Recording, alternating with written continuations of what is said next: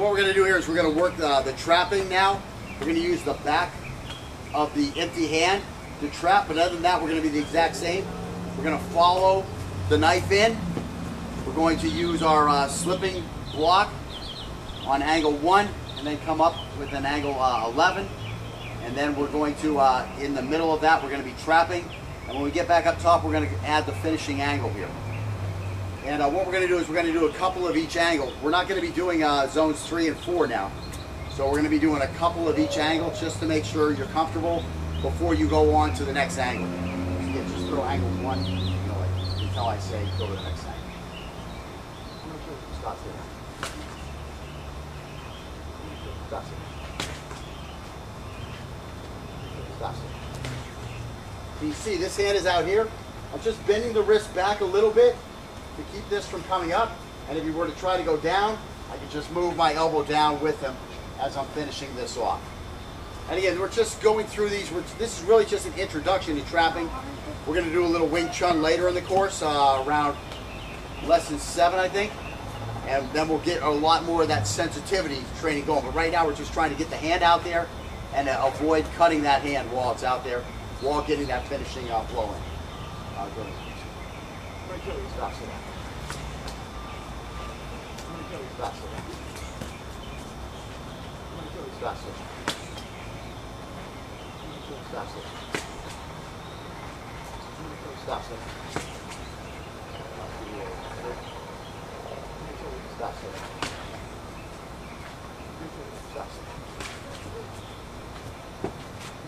Stop so that.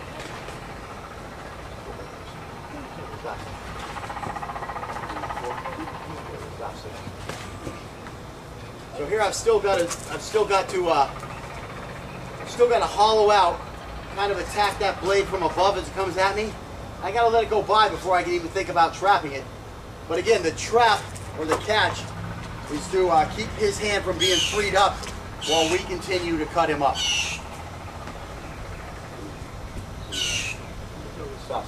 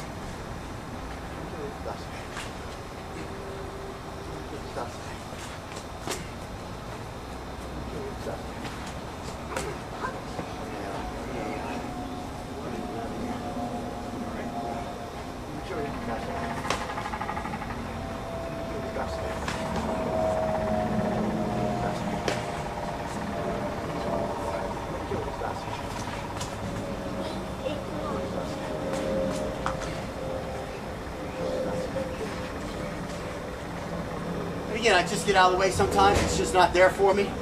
Go for a nice angle 6 on him and rip that thing out with a C cut. It was like a static walk. It was okay. It's kind of static walk when you set it popping out. Make sure you're getting away from the knife. Stop. That's it. I'm in. Stop it. Now let that hand follow it out on that first angle when you first come here. So we're here like this. This hand is posted up. All I need to do is worry about keeping this elbow right here, keeping this right here. As I turn here, that's when it's just going to come out. It's got to come out right behind you. They both have to get moving at the same time. It's just that this one is going to slightly be delayed to coming out right. That's it. I'm still. Yeah, you're still 1-2, and then this guy's coming because you're getting, you're having a, yeah, you're just late to getting out. And again, just push it out this way. Here it is here, just push it out. It's going to be right there, just to push out. And as you get, start leaning forward, coming down to the top, you want to slash from above when you can. I'm going to try. Stop. Stop. Now finish that angle. Good, good. Stop. Good, good. Stop. Good, good. Stop. Good, good. Stop. Good, good. Stop. Now what's happening here is you're actually doing a zone 1 with this hand. That's almost what it is. It's zone 1 with this hand. So again, you're getting plenty of training with your right hand. I mean, when we come up here, we're zone, excuse me, I said zone 1, I mean it's zone 2. Yeah, because you're coming here like this, so you got your zone 1. Well, here comes that zone 2. And that's where we're getting 2 hands into the fight. Movement, defanging the snake, and pulling a second layer of defense. Stop. Stop. Here comes, you ready for it too? Stop. That's where you really got to focus on. I'm going to kill you. Stop. Now just try to roll this over this way. So it's like this, so it's trapping me better. Okay?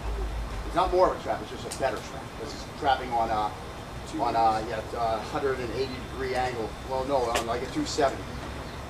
I'm going to kill you. Stop. I'm going to kill you. Stop. I'm going to kill you. Stop. I'm going to kill you. Kill that! I'm going to kill you. Stop. I'm going to kill you. Stop. You feel good? Yeah. Go with it. 3. I'm going to kill you. Stop. Get out of the way.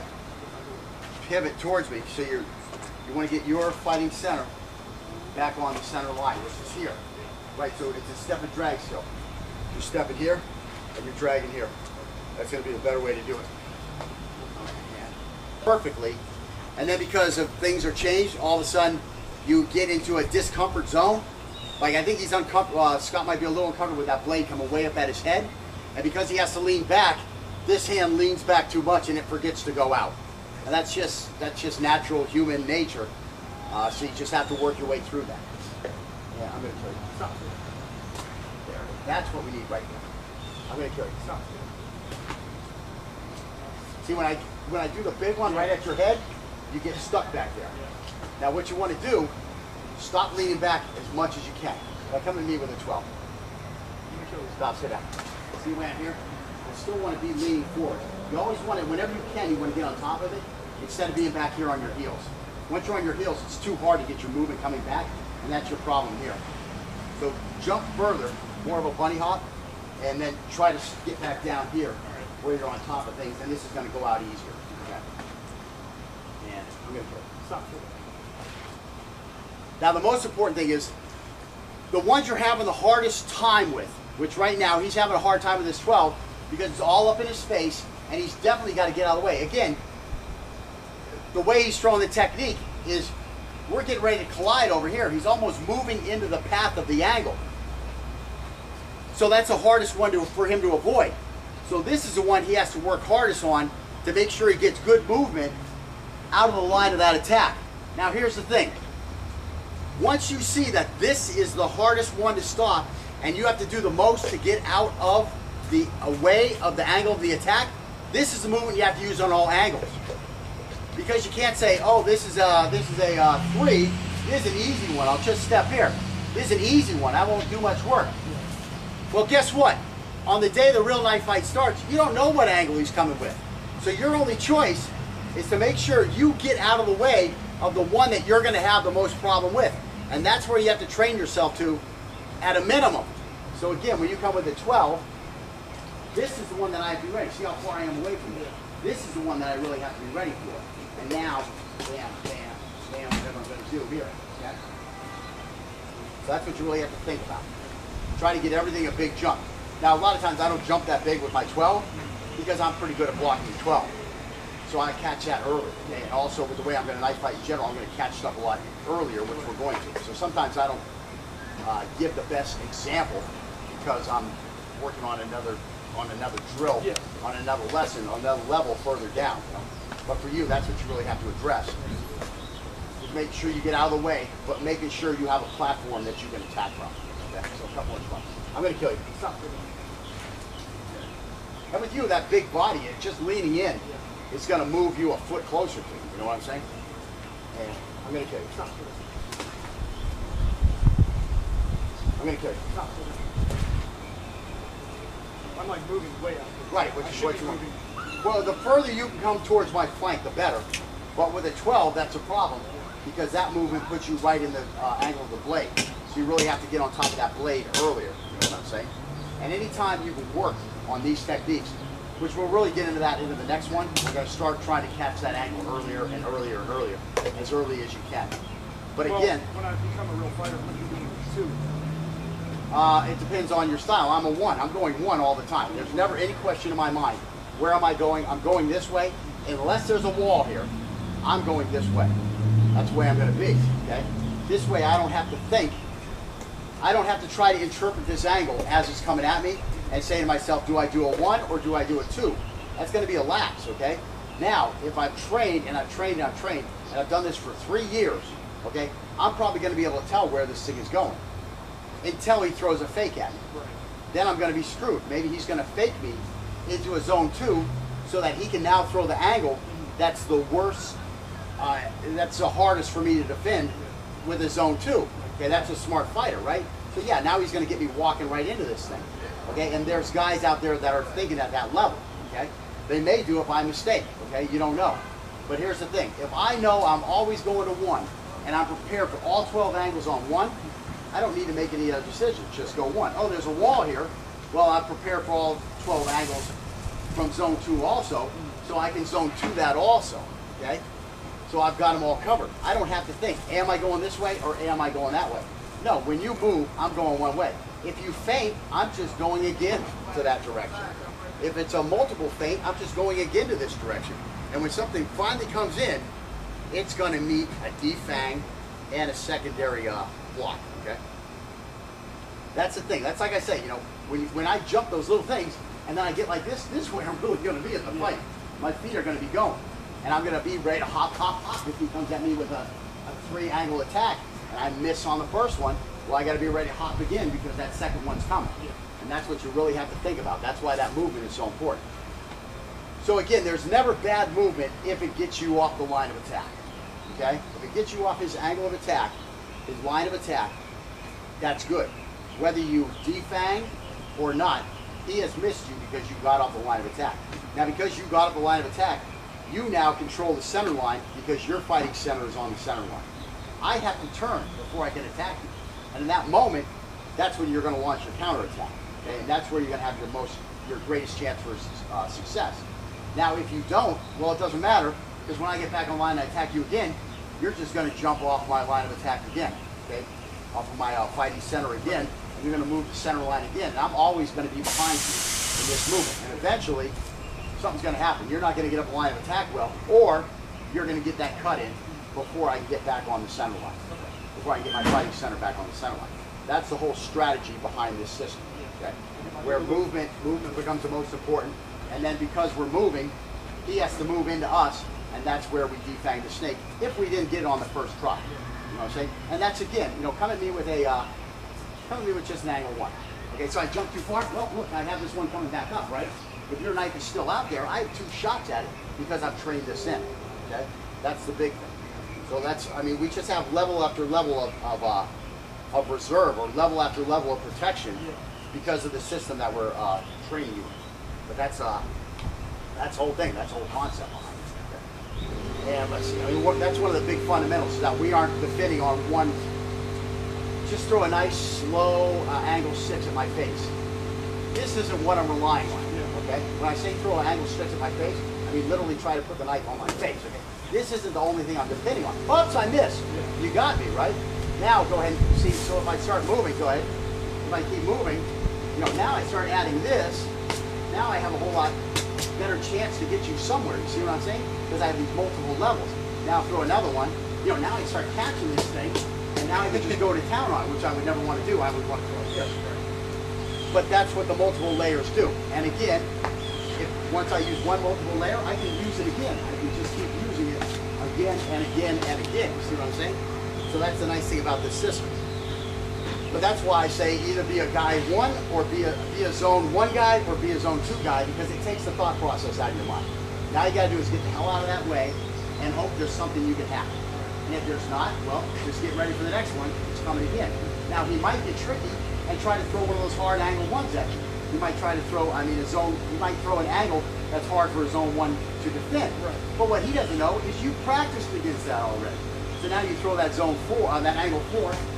Throw that angle 4, so you know, here I am there. You're still in trouble. You're still going to be screwed. You're not going to be able to throw something at me that I haven't seen, and that's why we make sure you get to see all the angles. Okay. So again, 12, one more time. 12 at you. I'm coming at you again, 12. And I'm going to kill you. Stop. See, that's what we want right there. I believe me, you're going to get me somewhere. You're going to get me somewhere. I mean, you're staying in all tight. You can reach out a little bit as you get more comfortable. You're trying to keep that tight little package, which is good when you pivot. When we have blades out there, you might have to reach out to get what you want. Okay. And again, once you get what you want, you know, then we're going to finish the fight. Okay, so anyways, right hand or something? So going to right hand, yeah. And you're going to kill me. Stop to that. That's all we're really worried about right now. Stop to that. Stop to that. Now one thing I do is when I do have to lean back, I make sure I go down here, right, and I lean back here, because that similar gravity makes it easy for me to use momentum to come back in and get over the top. Okay? So when you step out the side, you have to lean. Definitely don't take yourself up and lean, because all your momentum's going that way, and now it's real hard to get going back to this direction. But if when you do that, you take this leg up a little higher, okay?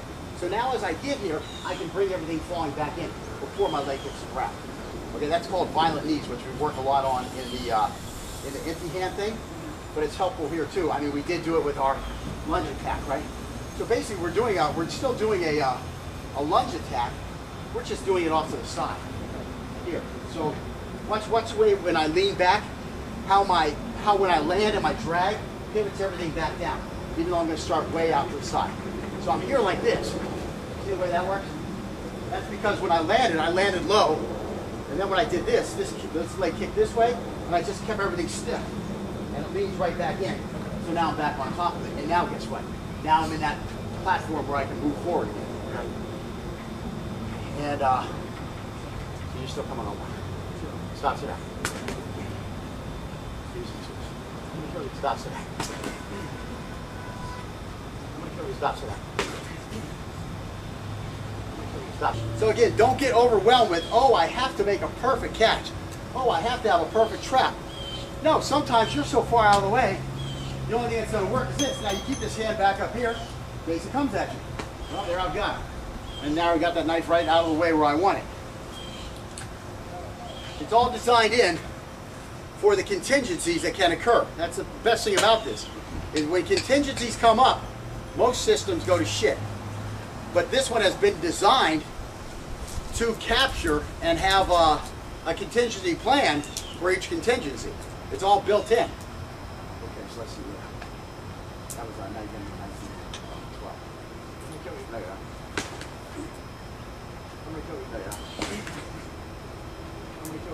You and all your seasons. And again, that time I actually trapped and I went to a catch right. Yeah. One of the best ways to catch is to trap it. Now it's not moving. Is that going to make it easier to catch? It's going to make it a hell of a lot easier to catch. I'm trying to catch that while it's moving. That's hard. You trap it. Now you've got it hooked in here, right? Now just roll over the top. He's screwed. What we're going to do here is we're going to work the trapping now. We're going to use the back of the empty hand to trap, but other than that, we're going to be the exact same. We're going to follow the knife in. We're going to use our slipping block on angle 1 and then come up with an angle 11. And then we're going to, in the middle of that, we're going to be trapping. And when we get back up top, we're going to add the finishing angle here. And what we're going to do is we're going to do a couple of each angle. We're not going to be doing zones 3 and 4 now.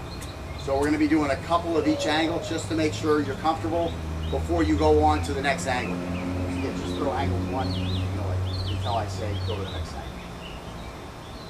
Stop there. Stop there. Stop there. Can you see this hand is out here? I'm just bending the wrist back a little bit to keep this from coming up. And if you were to try to go down, I could just move my elbow down with them as I'm finishing this off. And again, we're just going through these. This is really just an introduction to trapping. We're going to do a little Wing Chun later in the course, around lesson 7, I think. And then we'll get a lot more of that sensitivity training going. But right now, we're just trying to get the hand out there and avoid cutting that hand while.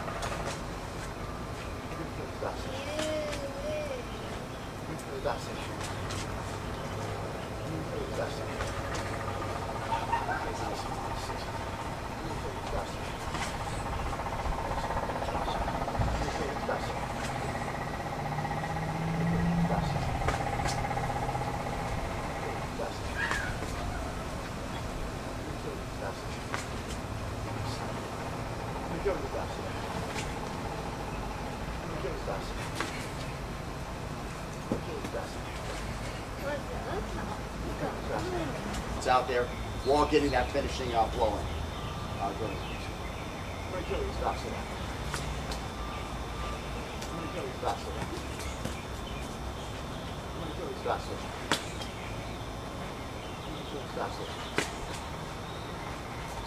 Stop it. Stop it. Stop it.